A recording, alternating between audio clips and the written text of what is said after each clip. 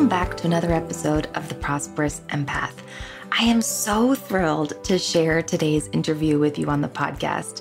Today we have Amy Mariani on the podcast. Amy is an attorney and litigator turned mediator, and I actually met her through a networking organization when I moved to Boston late last year. I was looking for local chapters of this networking organization that we're both part of. And when I saw Amy's bio and what she was all about and the values that she stands for, I realized that I wanted to visit her chapter because of her. And she does not disappoint. A little more about Amy. For over 20 years, Amy represented individuals and businesses in employment, personal injury, and business disputes. Many of these cases went to trial, but Amy resolved many others through effective and creative negotiation. Fuel for the soul for us ambitious empaths. Her experiences working for regional and national firms exposed her to the unique needs of individuals, small and medium businesses, and multinational corporations. This in turn gives her insights into their similar and disparate interests and concerns during the mediation process. Since 2013, Amy's mediation skills have saved hundreds of individuals and businesses thousands of dollars, countless hours of time, and immeasurable amounts of stress. Using a comprehensive pre-mediation process, she tailors her strategy in each case to the needs of the parties, maximizing the opportunity for success. Once in mediation, she draws upon her extensive experience as an attorney to help the parties understand what their interests are and how those interests align with the proposals on the table. Her ability to bring parties together calmly and effectively keeps her on the short list of attorneys seeking to resolve 6- and 7-figure cases. There are so many reasons that I particularly enjoy today's conversation. For one, I know through working with so many ambitious empaths over the years that there's some work for us to do in learning how to manage conflict, have difficult conversations with our employees, partners, members on our team, and also learning how to share effective feedback and communication. And something I really took away for myself from this conversation is how being an effective mediator, being an effective communicator, sometimes in conflict-ridden environments and situations, has a lot to do with how you yourself are taking care of yourself and ensuring you're setting yourself up for success. On today's episode, we share a bit more about Amy's story and how she adjusted her career through different seasons of life in order to be more present for her parents, her children, and more. Why she chose mediation at this point in her career rather than litigation, and how she sees herself getting to be creative through her work. We discuss how she maintains her own sense of impartiality, especially if she has a personal opinion in the matter. We talked about some nervous system regulation that I thought was really interesting because this crosses over into my line of work and into the lines of works of many of the guests that we've had on our show. She talks about the power of breath work in recentering her thinking and processing to a more rational place, and how understanding your nervous system can impact the way you listen and respond in hard conversations. There's just so much gold in today's conversation. I look forward to hearing what you take from today's conversation, and let's jump in. Hello and welcome to the Prosperous Empath podcast, designed especially for empaths and highly sensitive entrepreneurs just like you who are committed to achieving holistic success.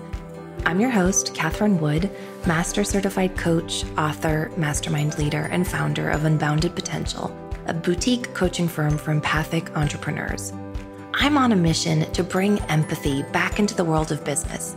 Each episode will focus on achieving more by doing less through leveraging empath-friendly leadership practices, boundaries, rituals, and systems, all the while continuing to care deeply about ourselves, others, and the world around us.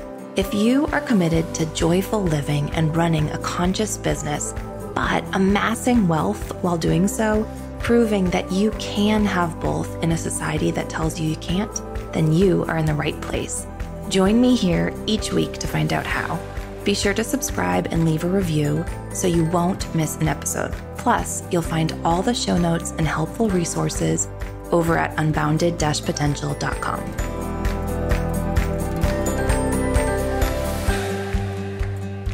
Amy, welcome to the podcast. Oh, thank you for having me. I'm excited to have you on the show today. I don't know if I got to share with you previously that I've worked with a mediator before with a prior business partner. So I'm so excited to kind of ask you all the things that I would have loved to have known when I was in the hot seat.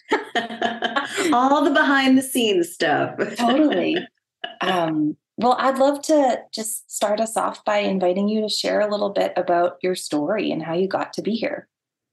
Sure. Well, I'm a lawyer by training and practiced law for a number of years and converted my practice about 7 years ago over from litigation, which is full-on adversarial, constantly in the trenches, lots of conflict and permanently thinking about ways to win. And switched my career over to mediation in 2016, in large part because I was looking for a different lifestyle, not necessarily immediately, but longer term. So my kids are teenagers right now. One is about to go off to college next year. And I wanted to live life differently once they're in college. I wanted to be able to travel and not be on a trial calendar. And mediation has always been something that I really enjoyed as an attorney. It was terrific to see the level of resolution and clarity that it brought to my clients. And I thought it would be really cool to be able to deliver that kind of clarity and closure to other people. So I got trained as a mediator and have been doing that for the past 7 years on a full-time basis. I can appreciate the desire for a different lifestyle that pulls people into career transitions. I'm curious what your experience has been as a consequence of that change in your work and the impact on your lifestyle. It's been a really good transition for me because everyone thinks that when your kids are little, they need you more. I've actually found that my kids need me just as much as a teenager as when they were little, but in a different way. So being present for them when they are in need of me now is just as important as being around for them when they were little and taking care of them and giving them their baths and doing all of that sort of stuff. The emotional presence that I need to have for them now is tremendous. And having the grace and the ability to be there for them because I don't have to worry about filing a brief at 10 o'clock at night or whatever. If they've had a tough day at school, I can talk to them about the tough day at school and really be there for the conversation and not have 80 zillion things running through my head. The other thing is, my parents are now in their 80s and they're starting to deal with some health issues and some other related things. My bandwidth for dealing with my parents is far greater than it would have been if I were still trying cases. So for me, it's really been a terrific move because it's allowed me to balance the personal and the professional a little bit more than I was able to do when I was in court all the time. I think that's such a beautiful reminder. A lot of my audience is geared around building a business that supports your desired lifestyle. And you come from a field where that is very challenging. So I so appreciate the modeling of redefining your career on your own terms. And it also sounds like in alignment with your values. Like it sounds like you really get to employ more of your values and qualities that are core to who you are in the work you're doing now. I'd agree with that. Don't get me wrong. I loved being in the courtroom and I love winning. I don't think there's a human being out there who doesn't love to win, whether it's a card game or whatever it happens to be. I think that's an innate part of our DNA in many respects. But by the same token, I also like to create. And litigation is not about creating. Litigation is about destroying in many respects. It's about undoing something that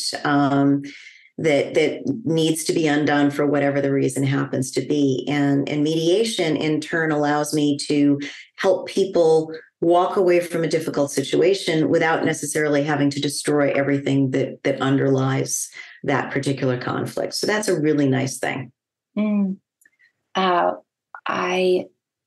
I love that idea that you get to create now. Martha Beck talks about this idea that we're either reactors or creators of our life. And I'd love to hear, like, in what way do you see yourself creating through your mediation work?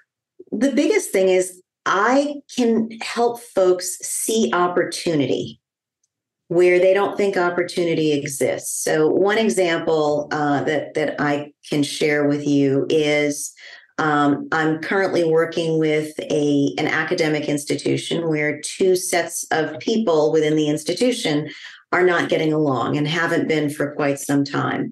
They're very valued by the institution, and the institution has made a commitment to try and see both of them succeed. So in a litigation setting, the two of them would be dividing, say the assets that the two of them had shared in their work before. It would be very much win or lose. You're getting this, I'm getting this. In the situation that I'm in, where I'm mediating between the two of them, we can start thinking about other possibilities. We don't have to limit ourselves to what's on a singular piece of paper. We can start talking about, well, what do you envision your business looking like in 5 years or 10 years? How do we get there? What's essential to you that you have now to bring forward to help you in that work? What don't you really need? And we can have a more fulsome and more robust discussion. And that allows them to start thinking about not just what's in front of them, but also what are other paths? How can they get to that same destination that they have in mind for the next 5 to 10 years without necessarily adhering to the path that they had thought was the only way to get there? So that's a really nice thing about the work that I'm doing. I'm going to hear, like, the idea of being able to see new possibilities outside of your perspective, or new ways of thinking or responding, that sounds very rewarding. It's extremely rewarding. And the other thing that is really helpful is it allows people to look at a situation with a measure of peace, because they get a better understanding not only of their own needs, but of the other side's needs as well. So they may end up still disagreeing and still not liking one another, but they have a better understanding as to why the other person is doing and saying the things that they have done and said. And that allows them to sort of close the door on a chapter of life and move forward with a little bit better sense of peace about it. Mm-hmm. So can we talk about impartiality for a moment? Because, for any of my audience who's worked with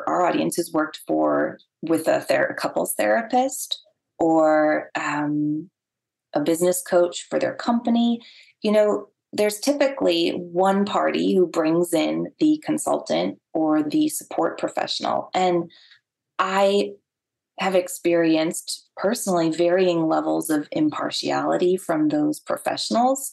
So how do you maintain that sense of impartiality? And what do you do if you have a personal opinion in the matter? Those are really great questions. It's human nature to connect with certain people more deeply and more authentically than you do with others. So in order to prevent that from influencing in a negative way, the way I'm driving my process, it's really important for me to be in check with my own biases and in check with my own reactions. So if I feel like we're having a conversation and I all of a sudden have a visceral reaction to something that you're saying, I need to take a step back and I need to ask myself, why am I having that reaction? Once I've triaged why I'm having that reaction, that then allows me to come back into the conversation in a way that's not going to do harm to my ability to stay out of it and stay out of the issues that you and the other party are trying to work through. So that's super important. Maintaining a sense of calm and an identification of my own self and my own reactions is, that's part one. If you cannot do that in the mediation process, you're probably not destined for a long-term career as a mediator. You just aren't. The other thing is acknowledging to folks when I'm, what kind of relationships I have with both sides, so that the air is clear at the beginning of the day. So everyone knows that, I've met you before, but I may not have met the other person. And then taking the time to make sure I establish rapport in a relationship with both sides, figuring out where my connection is to somebody that I haven't met yet is super important, because there's a way for me to connect with every other human being on this planet. It may not be the same thing I connect with you about, and that I connect with the other person about. You and I may talk about, a love of nature or a love of being on the ocean, and the other person and I might talk about football. But there's something that I have in common with just about everybody. And once I figured out what that is and started to develop a relationship where we can connect, that helps me narrow that partiality and create the ability to relate in different ways with different people. So it's not always going to look the same for each side of the relationship, but finding that human connection is really integral to the work that I do. So I hear, number one, being able to check your biases, check them at the door, and two, creating that human connection. But I just want to go back to the first one, because I think the ability to check your biases in the moment, especially if they're activated, is a Jedi mind trick of sorts.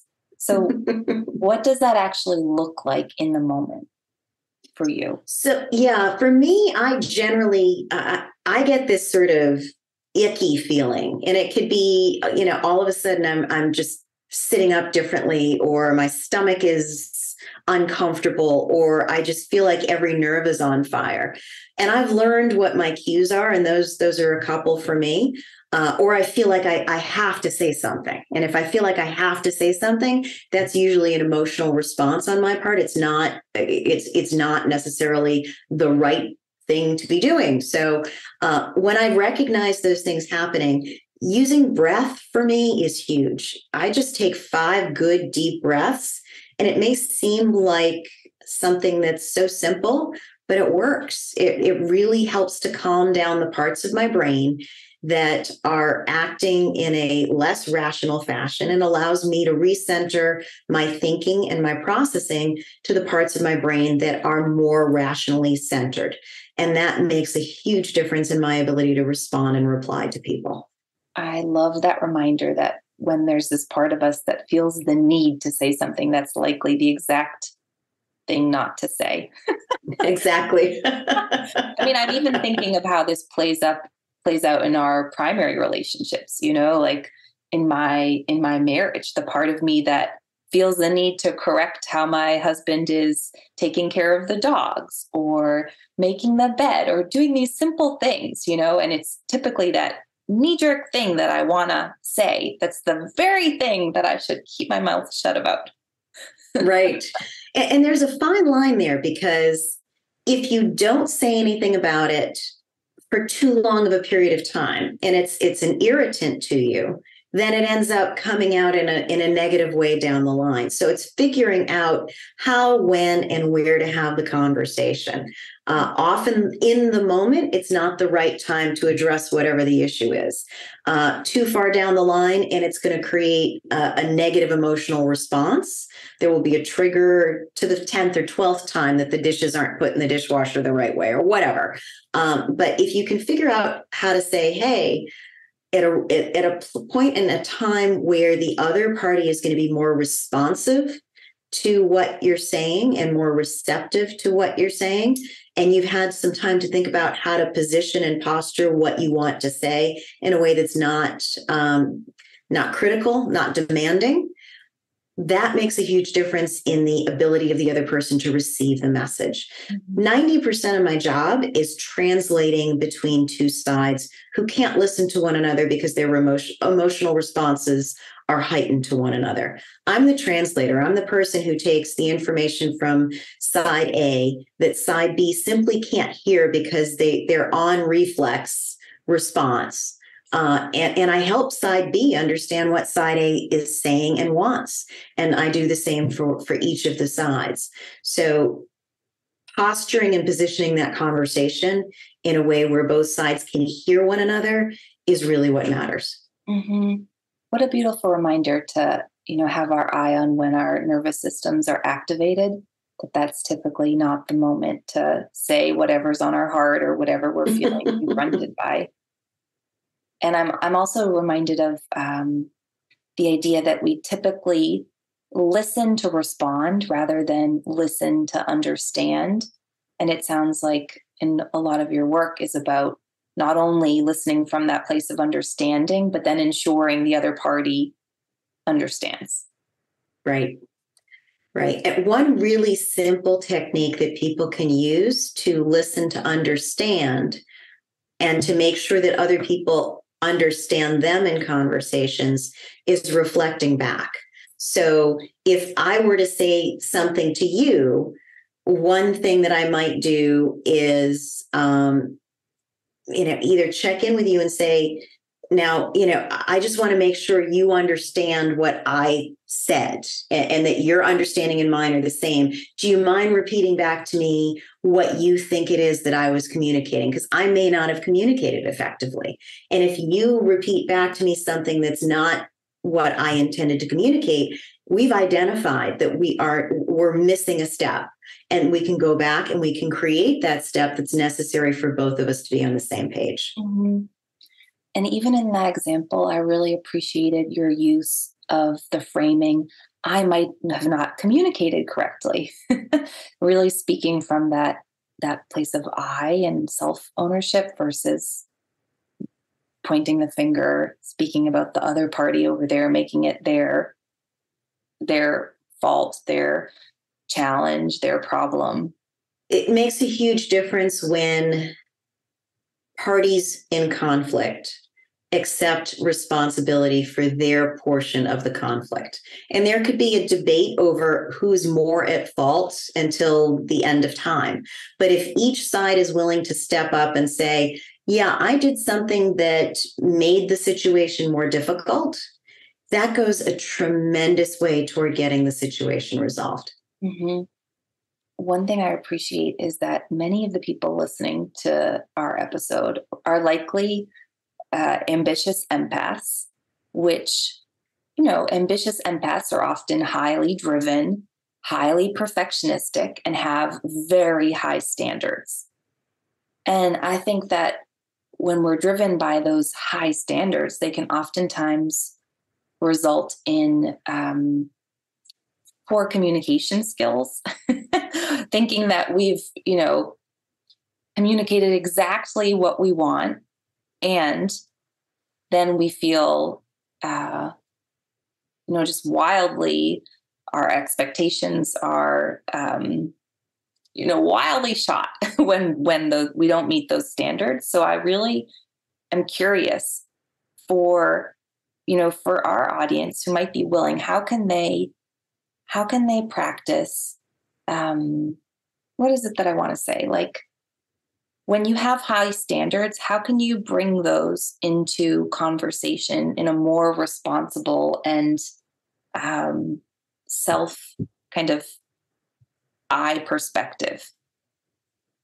I think there are a couple of really easy tips there that they sound easy, but they really aren't. The first is you have to be willing to give yourself the benefit of the doubt. So many of the people that you're talking about have extremely high standards and therefore are incredibly self-critical when they don't meet their own standards. So you've got to give yourself the grace to mess up and to be wrong sometimes. So that's step one. Step two is to always look at the situation from the other person's perspective and understand that none of us are perfect. And as a result, our communications aren't perfect.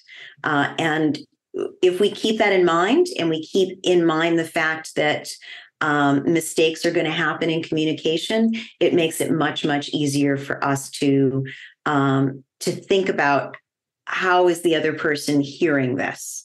And then that allows us to continue the conversation in a more positive way.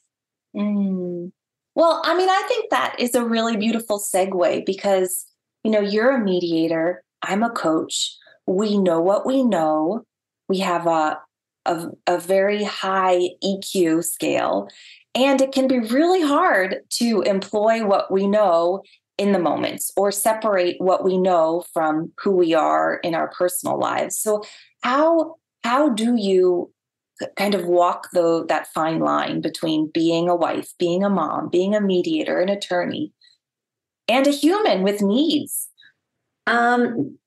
It's funny because I actually don't bring the skills that I have as a mediator to my personal life as often as I probably should. So, for example, if my kids are driving me batty, instead of diving into why they're reacting the way they're reacting to whatever the stimulus is, the way I would in a mediation, my reaction is just, Mom, it's just, hey, guys, enough. I'm on the phone, quiet down, whatever it happens to be. So I need to be more mindful in my own personal life about, let's figure out why. Let's figure out what's going on. But then when I do try to do that, my kids sometimes are like, Mom, enough. No, I don't want the mediation stuff right now. Just sit and listen. So I have to take my cues from the people around me, I think is the best thing that I can, best way I can describe it, because there's a time and a place for me to bring those skills to the communications I have with my kids and my husband.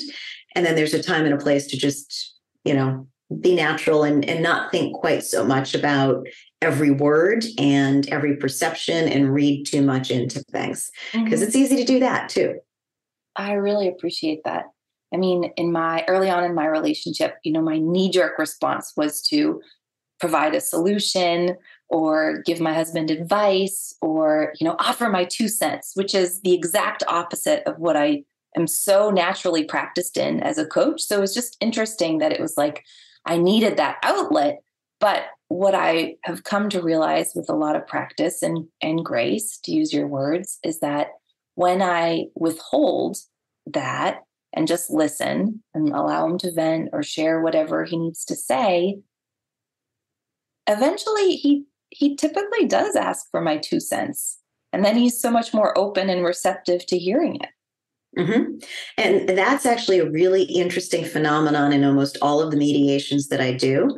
If I have an 8-hour mediation, usually that breaks down into an hour spent listening and asking a few questions with each side to start things off. So if you were on one side of the mediation, I would probably listen to you for 45 minutes or so with very little interjection on my part, maybe a clarifying question here or there. But for the most part, just listening to you tell your story.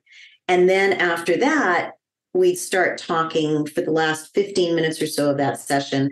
We'd start talking about what outcomes are you really looking for? What are your interests here? But the bulk of it is just allowing you to do that emotional dump, getting rid of all of the thoughts, getting rid of the random ideas that are running through your head so that the next few sessions can be more focused and more productive because you will have already done that brain dump. And we can really start diving into what matters as opposed to what's floating around in your brain that needs to come out, but isn't necessarily going to be productive to the conversation. So it sounds like your husband's doing something very similar with you when he gets home. Well, I love that framing. And it just has me curious if the emotional dumping, if it's shared in the presence of both parties, or if those conversations are held separately. Sometimes it's shared. Most of the time in the work that I do, which tends to be pretty high conflict, it's not. So I do a lot of employment cases that include sexual harassment and discrimination claims, race discrimination claims, handicap and disability discrimination claims, all those kinds of things. business relationships that have gone awry, personal injury cases where the emotional or physical toll on one party or the other is pretty significant. So there's a lot of conflict there, a high level of emotion. Not to say that that's not true in other situations as well, but they're particularly heightened in those cases.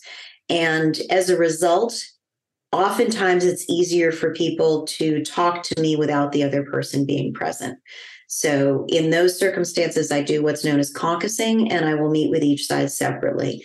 There are cases where it is very productive to have both sides in the room and have a back and forth. But there we have some very clear ground rules as to who's talking and when. And, I basically tell people that if we're in a if we're in a joint session, everybody's got a piece of paper, write down what it is that you feel you need to say while the other person is talking. And then when it's your turn to talk, take a look at that piece of paper and figure out, do I really need to say that? Or is that just my emotional reaction to what they had to say? Is it necessary to the discussion? Because if it isn't, it can stay on that piece of paper, and then that piece of paper can be shredded at the end of the meeting. That feels like a useful practice for anyone in conflict, regardless of whether they're working with a mediator. I think you're right. I think people oftentimes have discussions before they're ready to have them, before they've really thought about what it is that they want out of the situation, what it is that's bothering them about the situation. And as a result, we're going back to the brain. They're talking from the wrong part of the brain. They're not talking from the part of the brain that's going to allow them to resolve the situation with clarity and with focus. I mean, one thing I appreciate about what you're sharing is that it sounds like a lot of your work would pull at your heartstrings. It makes me wonder how you take care of yourself outside of the conference room that allows you to show up so grounded in the moment. There are a couple of things that I do. First, I limit the number of cases I do during a week. So I don't mediate back to back to back to back. I simply don't do that because, especially in some of the employment and personal injury cases, the level of emotion involved is very high. Some of the injuries that I see, both physical and psychological, are significant. And as a result, yes, I need some time to process that and let it go before I can move on and really help somebody else. So I typically will not schedule back to back. The other thing is I make sure that prioritizing certain things in my life, like exercise and sleep, are really high on my list. So making sure that I take care of myself lets me take care of other people in my work. Mm-hmm. Mm-hmm. Yeah, I mean, I appreciate the simplicity of that. Boundaries around scheduling, sleep, exercise. I think so often we can kind of forget the basics, and the basics make a huge difference. They really do. And I know when I've overscheduled because I get that frazzled feeling. And, we all get it from time to time. But when I'm just over my schedule and I know I need to cut back, that's when I'm on a Wednesday or a Thursday and it feels like a Friday. And I look to my schedule that week and I go, what did I do to myself? And then I make sure that I go in and I get really good about blocking out my time in the way that I need to block my time out to work best. Gosh, I feel like you have so much wisdom to share. And I'm wondering, so a lot of the people who listen to the podcast are small business owners, right? Who may be hiring their first full-time employees, have contractors, bringing on partners. I mean, hindsight is always 20/20. We don't know what we don't know, but I'm curious if you have best practices for business owners who might be looking to bring on partners and employees who are likely at some point going to have some conflict that they're going to need to work through. Two things I can suggest. The first is making sure you have a really good corporate attorney, someone who is professionally capable in a variety of ways, somebody that understands your business and understands your business's needs and can help you grow your business in a way that's compliant with the law. Because when you hire an employee, there are legal responsibilities that come along with that. And if you fail to adhere to those legal responsibilities, you could end up in a world of hurt. So you want to make sure that as you are growing your business, you are talking to the appropriate legal counsel at all times to make sure you're doing it the right way. The same is true with if you're bringing on a partner. You want to make sure your partnership agreement is drafted in such A, you want to have a partnership agreement, and B, you want to make sure it's drafted in such a way that minimizes the risks to both sides as you move along. So those things are really key. The other thing is I highly recommend people keep an eye on their relationships with coaches and consultants who can advise them through the steps of these processes. There are some wonderful folks out there who work with business partners when they start to encounter conflict and can prevent those relationships from going south, or can help the parties separate those relationships out in a way that's not going to be damaging to the business that's been created or to the individuals themselves. And people can literally walk away from a business relatively intact, both psychologically and monetarily, in a way that you cannot if you let things build up. So, try to have those relationships established early on in the life cycle of your business. They will make a huge difference to your quality of life and to your long-term success. Mm-hmm. It makes me think of something you said earlier around when we don't say what there is for us to say over time, it can really build up and create in a sense of embitterment that can be hard to come back from. It can. So even if you establish a relationship with a cooperative coach or a business coach, and you and your partner only meet with them once a year, just to have an honest conversation once a year about your business, what you're satisfied with, what you're not satisfied with, how you want to grow, how you want to change, whether there's been an adequate allocation of resources, both financial and emotional and physical. Those kinds of conversations held on a regular basis can make the difference between having partners grow and thrive in every aspect of their lives, or having one person feel like they've been put upon, and all of a sudden the other partner sits there and goes, I thought everything was going great. And they're blindsided by the fact that their partner just feels like things are not going smoothly. So it's really important to have those check-ins. Mm-hmm. In my work, I offer a practice to clients who experience conflict in their marriage, whether it's a really simple practice. It's the invitation to have a weekly State of the Union, where they talk about the union of their relationship and how we are doing and what we need. And I think that, when you create those clear lines of communication where you can speak from a non-judgmental, open-hearted, assuming positive regard place, that you can so often prevent what you're talking about, like this just idea of catching our partners, our colleagues, our spouses by surprise when we throw out this that we've been feeling for weeks or months or potentially years and just haven't communicated. That's so true. In most of the business divorce cases that I do, it's because one partner feels like they've been rowing harder than the other partner for a very, very long time, and they just haven't said anything about it.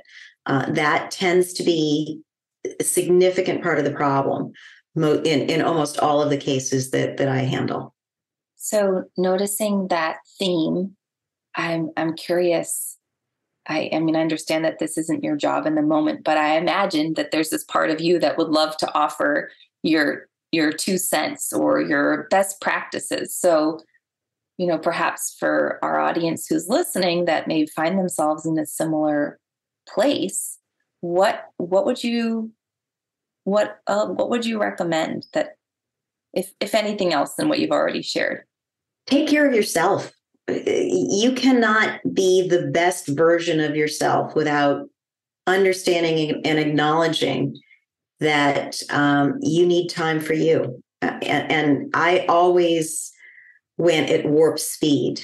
For many, many years, I went at warp speed and did not realize the harmful effects that was having on every aspect of my life. And when I stepped back and just took a little bit of time for myself every day to exercise and just sort of clear my head, because I don't meditate. I lift weights. And when I'm lifting weights, that time between the sets, that's my sort of downtime.